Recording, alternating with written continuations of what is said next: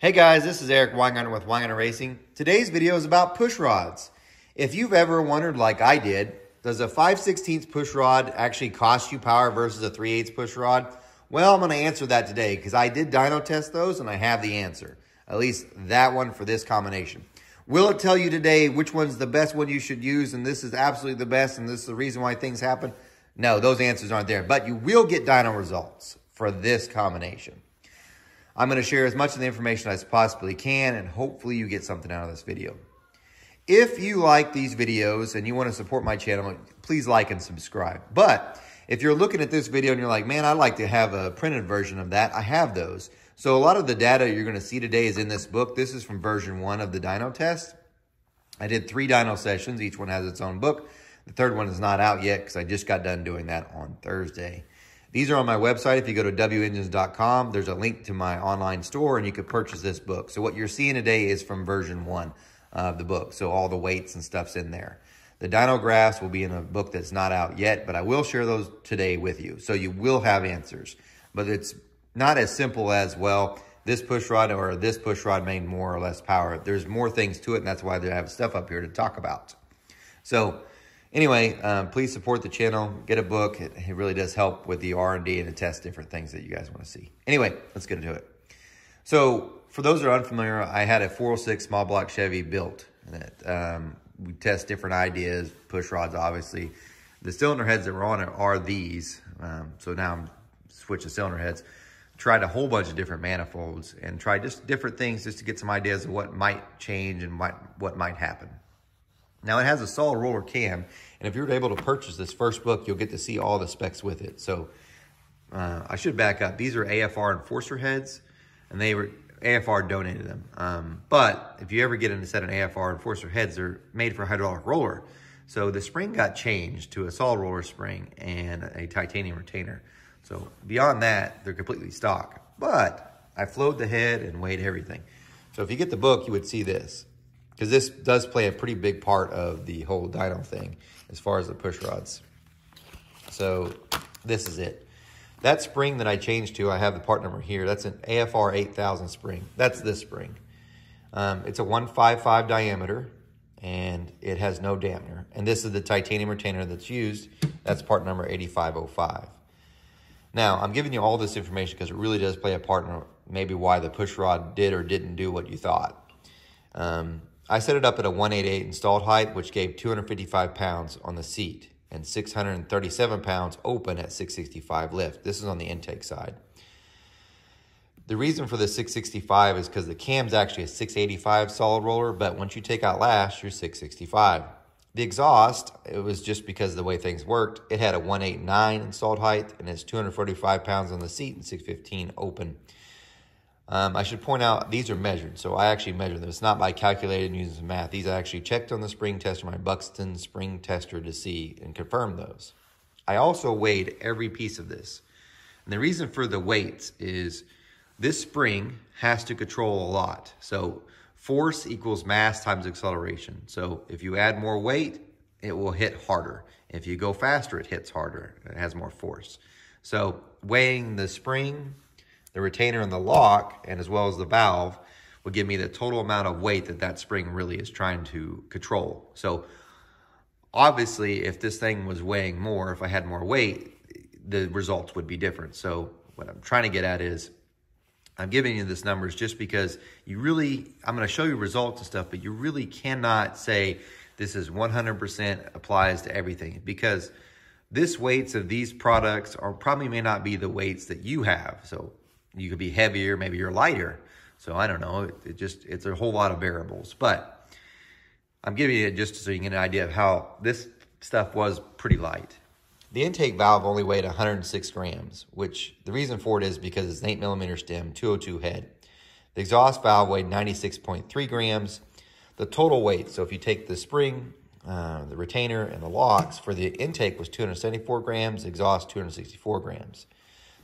And I'm only giving you this, I'm really giving you all this information because you might be looking at this and you look at it and it's like, this is absolutely, he said this would happen, it's not a big deal or whatever.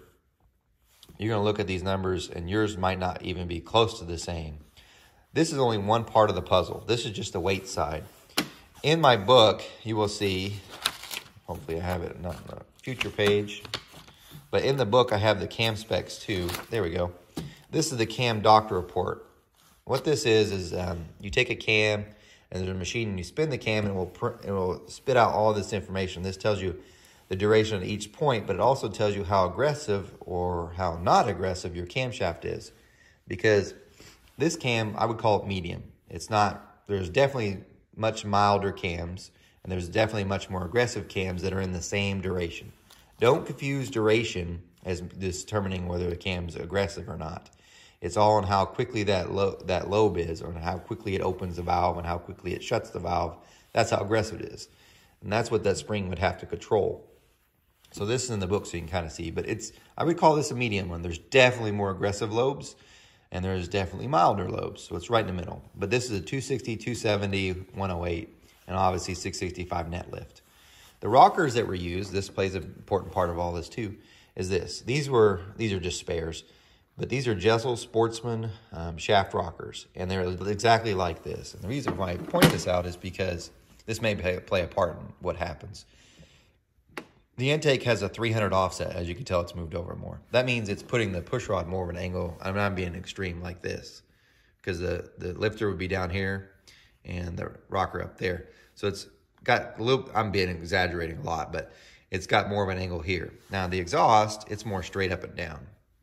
So if your setup was more straight up and down, this might even give different results than having this offset. So this offset would probably make things worse for push rods, especially on the intake side. So, and the reason for that is it's going to flex. So as that valve goes to open, it's trying to squeeze or bend the push rod because it's trying to open against all that force. And then eventually as that valve closes, it gives the force back, and that can cause valve bounce, valve float sort of thing. But that's just some more stuff. I wanted to be open with you and tell you that stuff. Now, what did it do?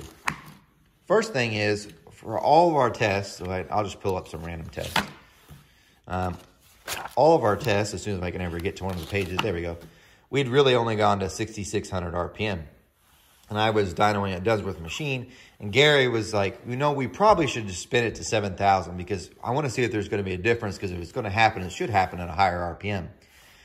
So we spun the engine to 7,000. The idea being is maybe this thing's perfectly happy at, say, 6,600, but then because you're speeding up things, force equals mass times acceleration. The more RPM you're turning, definitely the more force is being involved. We should see if there is valve float issues between the two push rods, it would happen at a later RPM. So we spun it to 7,000. Now, that's not 7,500, and I know that. But remember, this thing's only peaking at 62. Here's the results. Okay, this is 3/8 push rods right here. Get my pen. If you look at 7,000, we made 523.3 horsepower. All right? And don't worry, I'm going to show you an overlay. Here's the 5/16, 522.1. And by the way, I should have pointed this out. The push rod that was used, they're both the same exact length, but the intake push rod, the 3/8 one, looked exactly like this. It had a 210-degree ball. It's a 3/8 wall and was 3/8 thickness push rod, 135 wall. So about the thickest you could get. I think they have a 170, but we use a 135. A really thick push rod, 3/8 versus something like this. This is a 5/16 and it was 080 wall. So it couldn't be further from the difference. I mean, they're dramatically different. About the same, 522. But the graph will tell you more. This is the difference. So, and I probably should have wrote this on here. That red line, this is 5/16. The black line is 3/8. There's your difference. Nothing hardly. So early on, I thought, well, when we did this, what I expected to see was with the 5/16 push rod, I actually thought it was going to be stronger down low. And let me explain why. I thought because that push rod's deflecting, it would lose duration of the camshaft. And at a lower RPM, I expected to see more torque and horsepower. But then as the RPM went up, because of valve control issues and it's not opening as much because it's bouncing and losing cylinder pressure, I expected it to fall off. if anything, I was completely wrong. If we look at the 3/8, that's the black line. Well, I guess I was, sorry. Yeah, that sort of happened with the 5/16. If you look, it was just slightly better through this lower range. So maybe there was something with deflection, so it made the camshaft feel smaller, but it didn't do anything at the top. So it kind of held that, but not really. I mean, these are so close. You could have said, well, I mean, just to give you an idea, I think these are only like maybe 5, if that, and these are within 1 or 2. So from pretty much, let me see, 6,000 on to 7,000 between 1 or 2. But here is like 5, which really could be, we kept the temperatures extremely close just because this thing was so tight anyway. That's really nothing. It's not that much of a difference. But even if you look when we roll in, I expected the 5/16 to be higher, but when we roll in, the 3/8 was actually better. It could be kind of the dyno grab, but not that much. I mean, we'd done other tests, and they would look kind of like this. So, yeah, that 5/16 maybe is just a smidge better here, but the 3/8 is, and the 5/16, you could just overlay them. It pretty much was a nothing burger is what I'm trying to tell you. So I know you wanted to say, wow, one was better than the other. If you look at this, it didn't make much of a difference. However, I do want to say this because I know some of you right now are like, I'm typing because you're an idiot. I always try to run the largest and thickest wall push rods because I had 2 people. I mean, there's 2 ideas of thoughts on this. Some of you like the 5/16 too weak, it's going to flex. But then other people convinced that because the 3/8 push rod weighs so much and it has to control that weight, that it's horrible. But that's on the other side. So I've actually heard that a lot. The heavier push rod doesn't matter. In my opinion, you'd be better off always run the thickest push rod you can and the widest or largest push rod as well. It definitely didn't hurt anything. But here's the thing. I know as people are watching it, you're going to take this as absolute gospel. The reason why I shared all those weights and all those spring pressures because this was just one scenario. These valves really are extremely light. At 105 grams, that's pretty light. If you're doing a big block, your valve weighs 156 grams. So you're 56 grams heavier on the valve. Not to mention you also have a larger diameter. Typically, I have no idea why. Big blocks will be like 1.625 spring, so that spring itself weighs more. So now you have way more mass. We're talking like almost double the amount of mass you've got to control. And you've got your 3/8 push rod, 135 wall. And you're like, well, the 5/16 worked for you. The 3/8 should be fine for me. The other thing is the length. The longer the push rod, the more it can flex because it's got all that to take up. So if you look at a big block, especially on the exhaust side, that exhaust push rod's way, way longer. Then you've got heavier valve train and everything else, and you're opening against pressure. It's going to flex more. And chances are on a big block or anything that's got more valve train weight, this would not have happened. This valve train is extremely stable. So lightweight stuff, medium camshaft. This thing didn't have valve float issues. It doesn't look like it's even close to it. This, by the way, is a perfect way in which your power curve should look. You can tell valve float if it starts dramatically dropping off. So instead of having curve, you just wham, start slamming down. This doesn't have that. If we did the same thing again, though, on a big block, you couldn't take this as gospel at all because you would definitely have had issues because of the weight you're having to control. I do not think this would repeat. So this is just one isolated time. And so I know you were like, I thought you would give us the answers. I gave you dyno numbers from what I saw for this combination. But you cannot take it as gospel. If I was to, and some of you are like, well, that's no big deal. I'll just put more spring pressure with it. If I have a 5/16, so this way I have even more control. Because I've seen that a lot too, where people overpressurize it. All you're doing is put more flex in that push rod too. So what if I had, and Gary and I talked about this, what if we had a spring like the Pack 1225 that had 765 open? Then maybe that would have changed everything. So maybe it would have been fine and 3/8 and really bad otherwise. There's so many other factors. So you can't take this as gospel. But I'll say for this combination, it didn't make any difference. So the next set of heads have already started weighing its valve train components. It's about 30 grams heavier on the valve, and it's about 40 grams heavier on the whole weight of spring, retainer lock, valve together. So it's definitely got more weight, but it will have the same spring pressure because that spring had a dampener in it, the next heads. So then it'll be kind of interesting to see if that actually does. So I do plan to redo this on the next one because now that one's got the same, going to have the same camshaft, but way heavier stuff. These results may not be the same. Another factor that could play a part of this is if I'd had even more offset. So if the rocker itself was moved over even more, that would cause it to be in more of an angle and cause more deflection, and this wouldn't have resulted in the same. So it's a long video that you saw 15 minutes here. I'm sorry about it being long, but I want to make sure I covered it in detail. To get to this. This is what it did for me. It may not do it for you. I will revisit it when we switch to different heads because it will also have different springs. And I do not think these results will be the same. If they do, it's because I've got great valve train control. If this happens, it's because your valve train is stable. If your valve train's on the verge of not being stable, it will really be unstable if you went to a smaller push rod.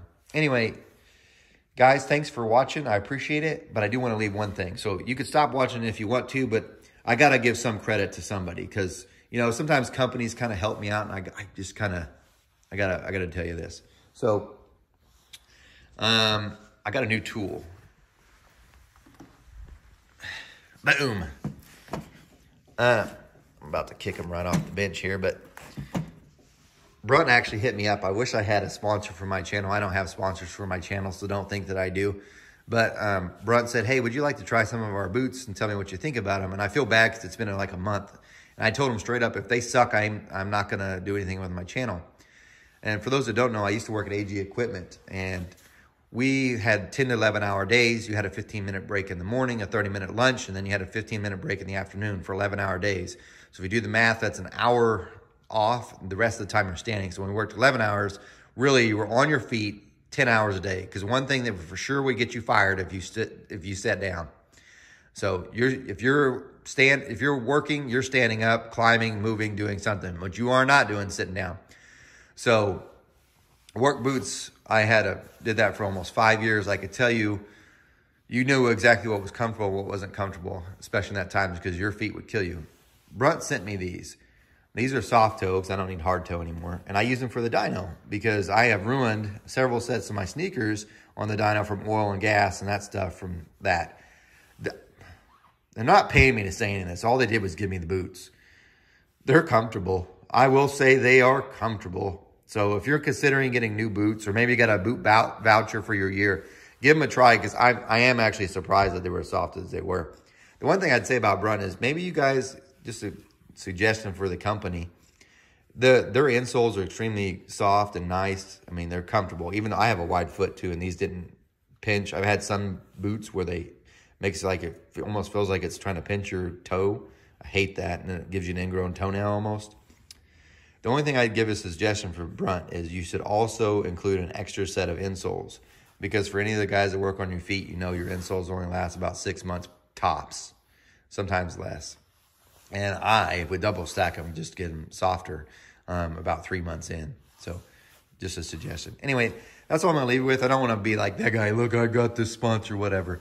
But I didn't want to be a fraud. I mean, like take shoes from someone and never talk about them. If they sucked, I for sure wouldn't. But they actually are good. And they're not paying me to tell you this. So anyway, hope you got something out of the video. Again, the books are available. The third one that has these numbers aren't there yet. I'm going to be a while before I print that book. Guys, thanks for watching. You guys, remember, I'm no Superman. Take care.